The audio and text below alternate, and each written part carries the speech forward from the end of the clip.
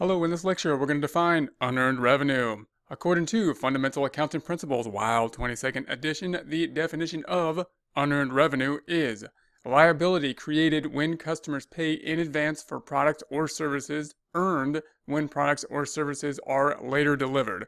So we are talking about a liability account, and that liability is created when the customer makes a payment for services that we do, but we have not yet done them. So we're either going to give something in terms of services in the future, or we're going to give products that we sell in the future for payment that has been received at this point in time. The reason it's going to be a liability is because we owe something in the future.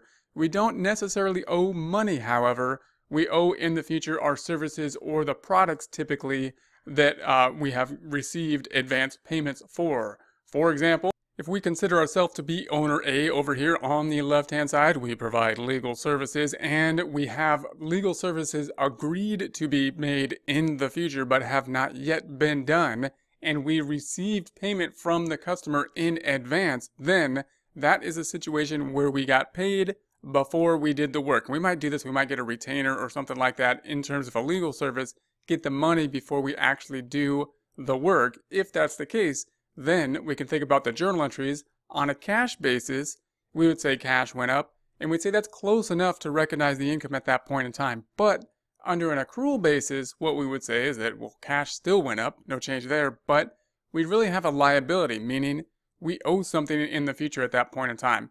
That would be the unearned revenue. We don't necessarily owe any money in the future, we owe our legal services in the future. However, if we don't pay the legal services with the service, then we would probably have to pay the money back in the future.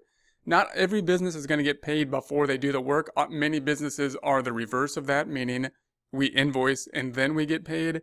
But many types of businesses are in this format. For example, if we provided a concert or something like that, then oftentimes we're going to get paid. We're going to sell the tickets of the concert before we have the concert. That would be a type of business in which we would typically have the revenue received, unearned revenue received, the payment received before the service is done.